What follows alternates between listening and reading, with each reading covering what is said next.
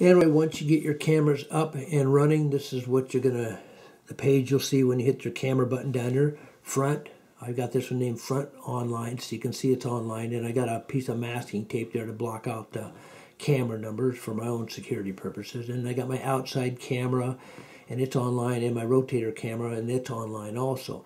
But we're going to work with this outside camera, and we're going to touch this arrow here and go to the next page.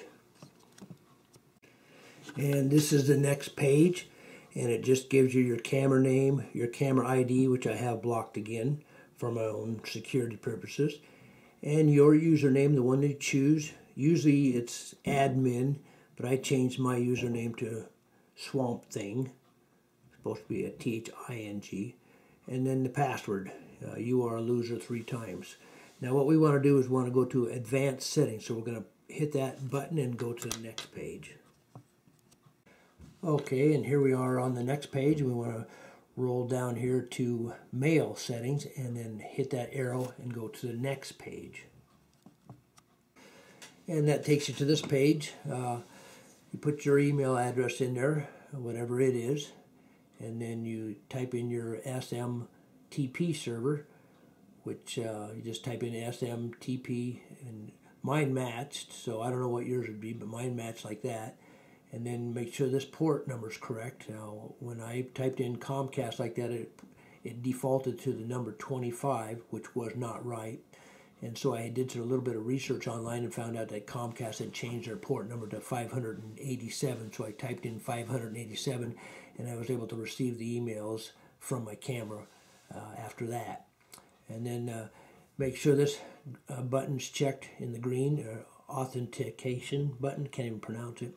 And then type your email address in here under username. This is and your password to your email address, so that the camera can access all this stuff through your server.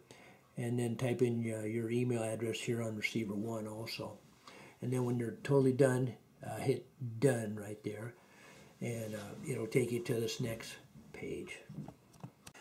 Okay, once you get your email set up like that, then you go back to this advanced setting page and you go to alarm setting right there, click on the arrow, and then you'll notice that you want this motion detect armed in the green, and you want input arm in the green, and down at the bottom here you want send email when armed. Make sure those are marked. And up here it says motion detect sensitivity. I have mine on normal. I had it on high, and it was sending me way too many emails. I had it on low, and it wasn't hardly sending me any. And then I went to normal, and I was happy with that setting there. And then input armed, make sure you have that.